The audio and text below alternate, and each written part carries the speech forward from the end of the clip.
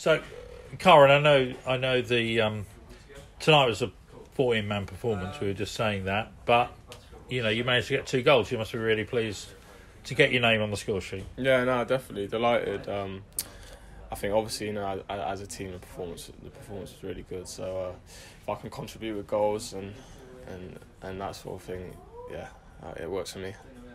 And the first goal, timing the run in, was it just anticipation? You thought, yeah, I'm just going to go for it? Yeah, I see Podge out wide, and he's got real quality out there. So he's put a great ball in for me, and I've just ran across my man and I got there. So yeah, happy.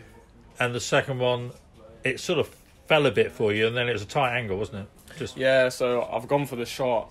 He's kind of blocked it, and I've just reacted first, and thought I'm just going to hit this low, and thankfully it went in. It's one of those that went in. Yeah. So, but we could have had a lot more goals. We defended very solidly. I mean, it must be a good team to be playing in. Yeah, definitely. You can see the difference, and we spoke about how important clean sheets are, and the boys back there, they're machines tonight, heading everything, and when you've got that behind you, it gives you confidence going forward. So we know we've got quality, so we know that going forward we'll be able to get goals. So yeah, definitely that's important.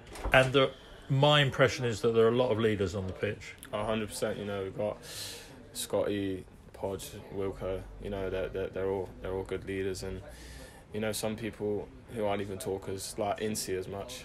He leaves with his performances. So yeah, real leaders in the group, and we need that, and we're going to need that. It's a long season, so yeah, because there'll be games where it doesn't go so well, or I'm sure if standards drop, there are some who will let you know that standards are dropping. Yeah, definitely they will. But you need that, and if you're going to be successful, everyone's got to want to keep a high standard, and we've got to have people driving the standards, and we've got to have players, wanting to work hard and stuff. And I think the energy levels in that tonight were really good. So yeah, really happy. Brilliant. Thank you, Kyran. Well done tonight, and we'll see you in Barnet. Cheers. Thank you.